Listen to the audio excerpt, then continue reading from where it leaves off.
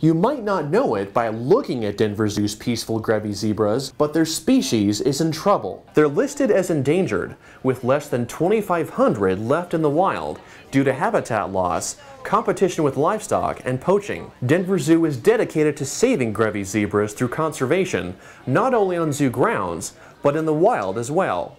We currently have a staff biologist in Kenya to study these beautiful creatures. He recently took a 3-week trip to a remote part of Kenya to survey the zebra population and gather data, and shared his thoughts of the trip and some video.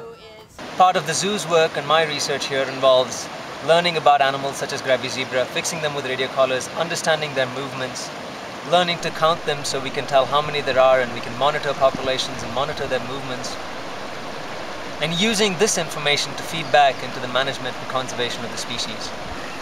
Many places where in the past people had seen Grevies or there were reports of Grevies were now no longer harboring Grevies. There were a lot of people with illegal guns, there was a lot of illegal hunting. But at the same time, we found some extremely motivating and stimulating things. Sundaresan says he was encouraged by sites like this, a huge herd of African antelope called topi, and the efforts of locals to protect their own wildlife.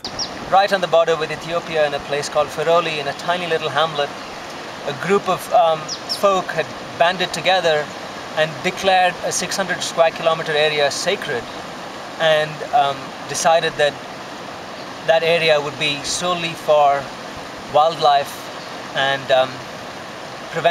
they prevent people from going in there. They prevented hunting, and they have made small progress in the last few months, helping Denver Zoo's year-round efforts to save the Grevy zebra.